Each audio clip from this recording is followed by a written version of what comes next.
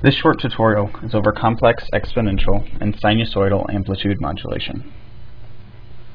First, some general notation.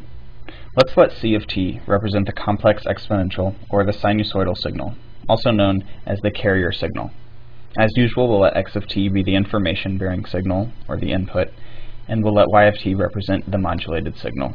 So in the time domain, y of t equals x of t times c of t. There are two common forms of amplitude modulation. The first is sinusoidal, where c of t equals cosine of omega c times t plus theta c. The second is complex exponential, where c of t equals e to the omega c times t plus theta c.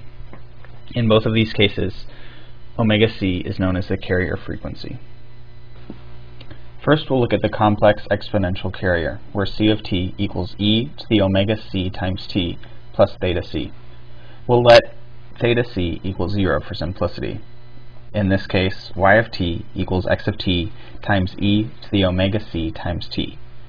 By the multiplication property, which we can find in the Fourier transform table, y of omega equals 1 over 2 pi, integral from negative infinity to positive infinity, of x of omega times c of omega minus theta d theta.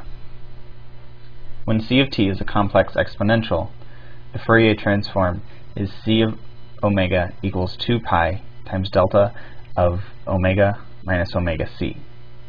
Then y of omega equals x of omega minus omega c. Now let's visualize that transformation. At the top, we have x of omega, which is simply the Fourier transform of x of t. The second plot shows c of omega, which is the Fourier transform of the carrier function c of t. C of omega is equal to 2 pi delta of omega minus omega c. Notice that this is a shifted delta function centered at omega c with an amplitude of 2 pi. The convolution of these two via the shifting property yields y of omega, where y of omega is equal to x of omega minus omega c. Notice that y of omega is simply x of omega shifted to omega c with the same amplitude of 1.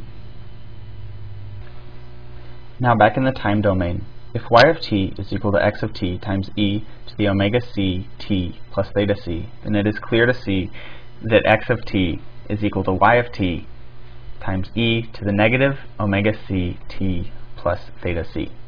In the frequency domain, this simply shifts the spectrum of the modulated signals back to its original position on the frequency axis. This is called demodulation, but it is beyond the scope of this tutorial.